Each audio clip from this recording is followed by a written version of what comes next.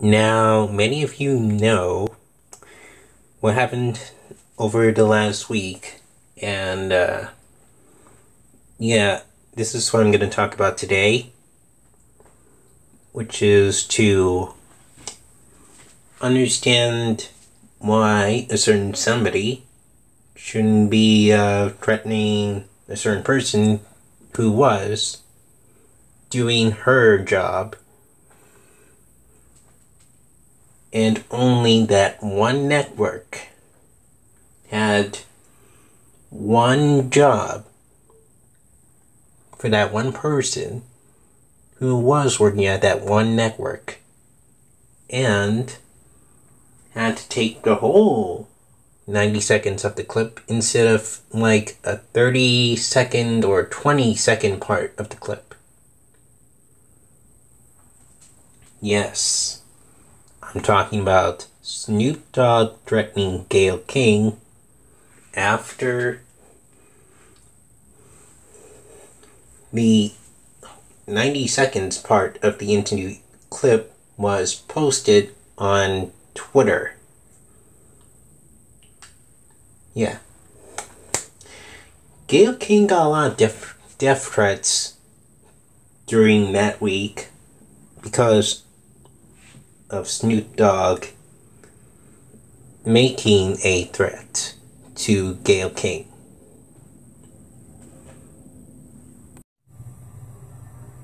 Gayle King,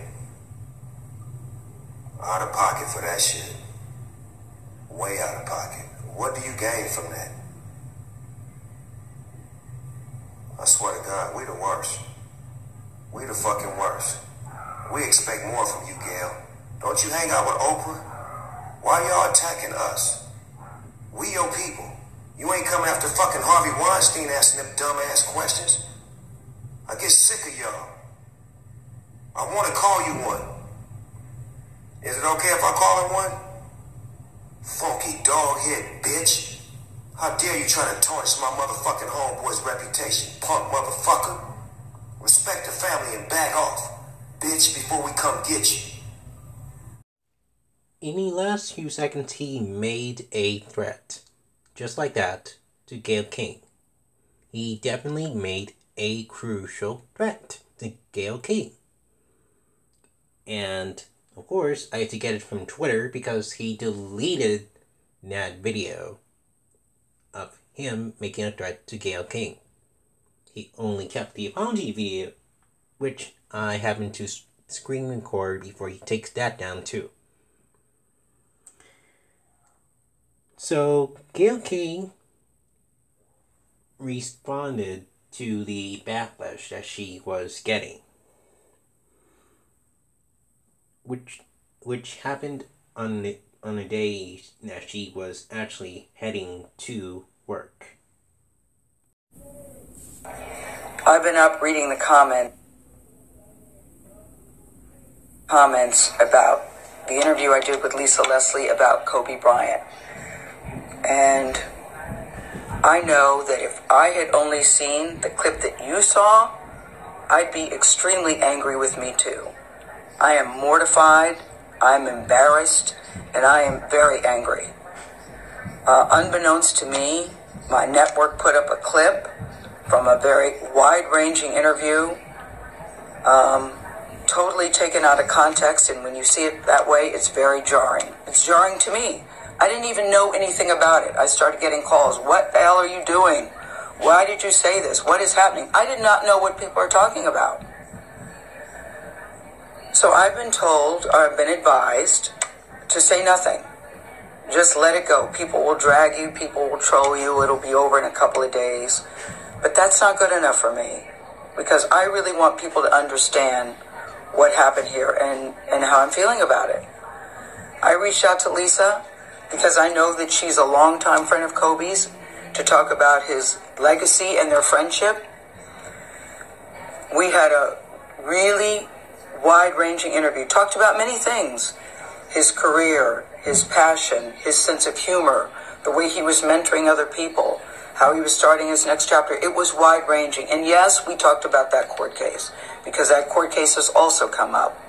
And I wanted to get Lisa's take on it as a friend who knew him well, what she thought, where that should stand. And I thought it was very powerful when she looked me in the eye as a member of the media to say it's time for the media to leave it alone and to back off. During the course of the interview, I asked follow-up questions because I wanted to make sure that her position and perspective were very clear.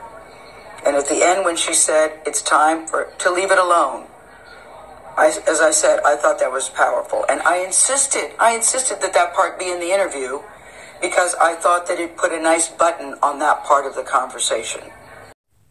Yeah, see, she wanted the clip that was supposed to be part of the interview, which is what I'm going to show you right now. The clip that should have been in instead of the 90 seconds part of the clip. Is it even a fair question to talk about it, considering he's no longer with us and that it was resolved? Or is it really part of his history? I think that the media should be more respectful at this time. It's like if you had questions about it, you had many years to ask him that. I don't think it's something that we should keep hanging over his legacy. I mean, it went to trial. Yeah, but it was dismissed because the victim in the case refused to testify. So it was dismissed. And I think that's how we should leave it. When the interview aired, we got a great reaction to it. I talked to Lisa last night. I believe that Lisa was okay with the interview. And I felt really good about the interview. Really good about the interview. So for the network to take the most salacious part when taken out of context and put it up online for people who didn't see the whole interview is very upsetting to me, and that's something I'm going to have to deal with them. The salacious part that she was referring to is the one that should not have been included in that tweet in the first place on Twitter.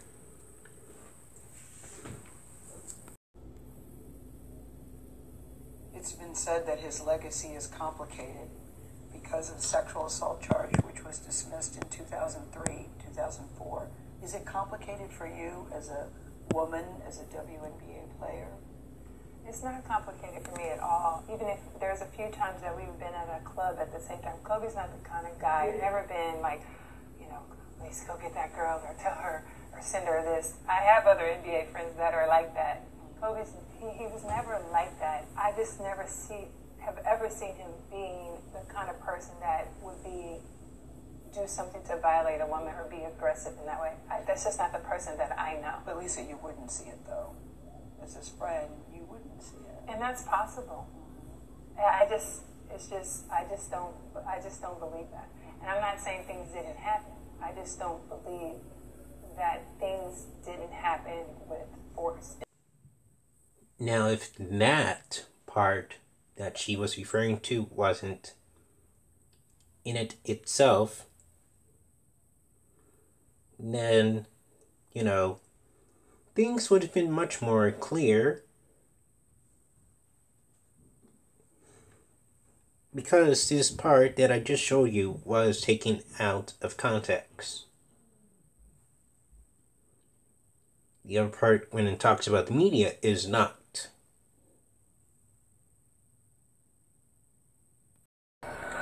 And there will be a very intense discussion about that. I also want to say this. I have been with Kobe Bryant on many social occasions. He was very kind and very warm to me, and I felt that we had a friendly relationship. I too am mourning his loss, just like everybody else. I still am shocked by it. It's tragic and untimely, and the last thing I would want to do is disparage him at this particular time. And I hope people understand that.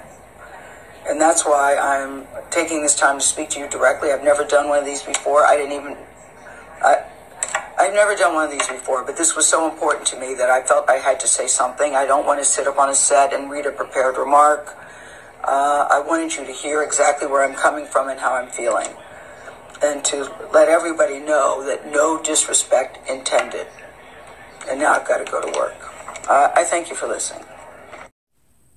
When she says that she never does one of these before, she meant she never has done an IGTV video, which is one reason why she wanted to make a statement in an IGTV video for like the first time of her life, since Instagram kind of announced it back in 2018, I think it was. Yeah, it was 2018. Because everyone else was starting to get used to IGTV around 2019, a year ago today, and yeah, that's why Gayle King wanted to address it on her IGTV, that she said that she never used it before for the first time of her life now in 2020. Now, I'm going to bring you up the apology that Snoop Dogg gave here. Tops, hold up though, this big Snoop Dogg. Here's a message for the people that need to know. I'm a non-violent person. When I said what I said, I spoke for the people who felt like Gayle was very disrespectful towards Kobe Bryant and his family. Well, first of all, Snoop Dogg, it wasn't disrespectful in any way. She has the authority as a journalist to do her job, to ask questions. That's how journalism works. They report the news, but also ask the questions. Which is why this person was in an interview that Gayle King was interviewing her for. Now, with that being said, what I look like wants some harm to come to a 70-year-old woman. I was raised way better than that. I didn't want no harm to come to her and didn't threaten her. All I did was say, check it out. You out of pocket for what you're doing, and we watching you. Have a little bit more respect for Vanessa, her babies, and Kobe Bryant's legacy. But then you said this. Is it okay if I call her one? Funky dog-head bitch. How dare you try to tarnish my motherfucking homeboy's reputation, punk motherfucker. Respect the family and back off, bitch, before we come get you. You also called her by name. A name that definitely seems insulting. Which starts as a threat. Like bullying. You were bullying her in that sense. That's how you did it. Yeah. But anyway, I'm gonna do what I gotta keep doing. Y'all keep doing what y'all doing. We're very nonviolent. We just want to say that first and foremost. We speak from the heart. Some of you who have no heart don't understand that. But anyway, carry on and enjoy your day. Do you even hear yourself? Some of you have no heart. Is that what you said? Oh wait, my correction. Some of you who have no heart don't understand that. That's what you said. I corrected this. You said that.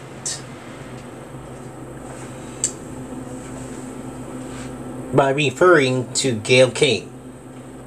You said that because of that interview that you didn't like to see in the first 90 seconds, which wasn't supposed to be included. There was supposed to be a 40-second part of the clip that was supposed to be included.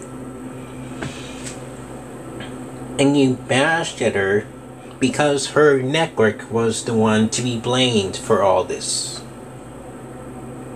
Her network is the one, not her. If she posted that clip, then yeah, that would be telling a different story. But CBS, the network of all things on television, are responsible for not lengthening an entire interview clip. That's why Gayle King blames the network for it. And I stand by her side because she only wanted the other clip that I only showed you earlier. I showed you earlier the other clip. If you don't remember just a couple minutes ago, just go back on the video. But I showed you that clip already.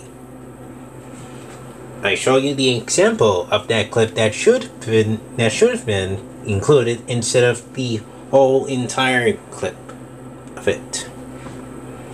And that's why CBS made a huge mistake when posting Gayle King's interview clip, that she only wanted the last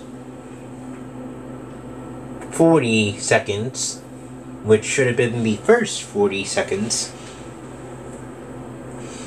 if the person who posted the social media clip on for the CBS This Morning Twitter account and Instagram account, I assume, was the one that should have been pretty much more careful of when to,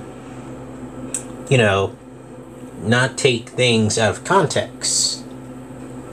I don't know who the person who works there is, but he/she is responsible for not taking the whole clip out of context.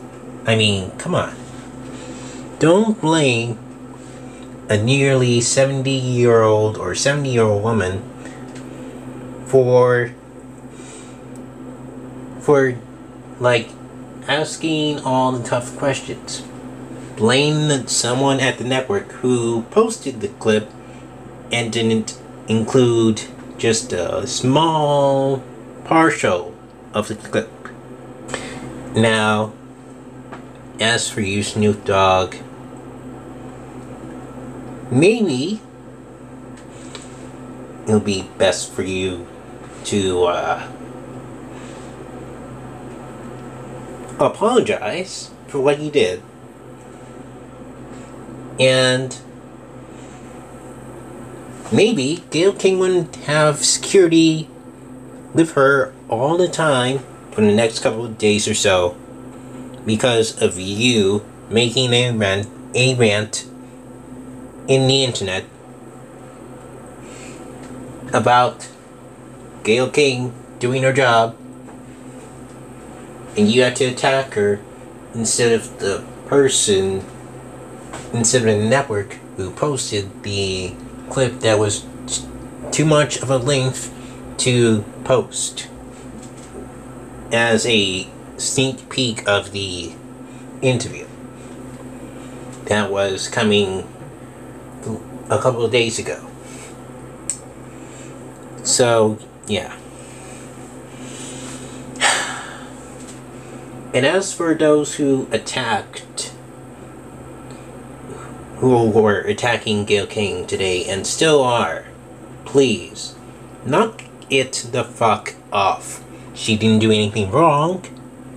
It is not her fault. It is her network's fault. They are to blame for this. So please, stop attacking her online. She doesn't need any more death threats from you. It's time to move on. And that's that.